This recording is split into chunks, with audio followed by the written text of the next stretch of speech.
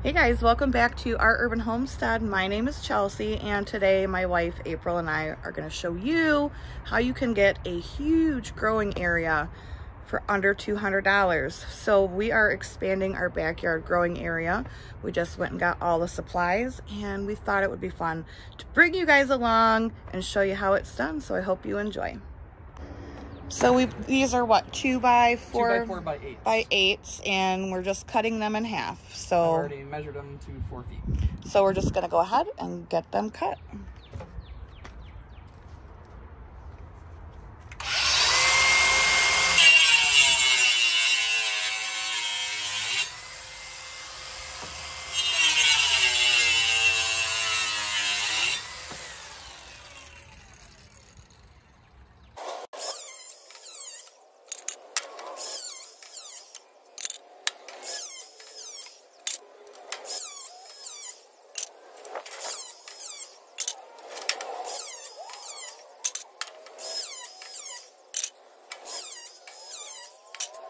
So how many boards, April, in total did we get? 21. 21 2 by 4 by 8s, and then we are using, we were gonna get the screws for like these beds and then the front yard garden beds, but we seen these, they were 2 for $5. Well, wait for it. And that's the distance that you want. Yeah, that's a good distance. This is how easy it is. Like, we can literally, we just have these set where we kind of think they're gonna go, but literally it's gonna take us maybe 10 minutes to put all of these together, and I'm gonna put you guys on a time lapse and show you how we do it.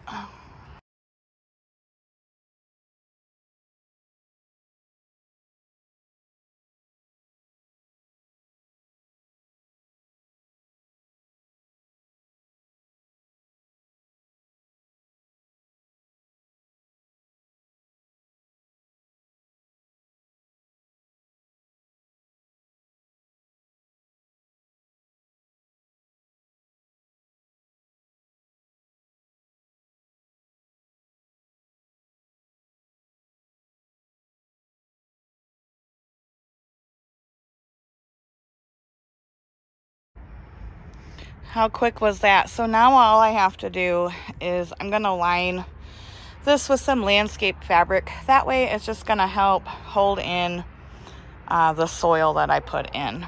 But I mean, well, that is a lot more growing space, you guys. Yeah, easily. So I'm gonna get my landscape fabric and get going on it.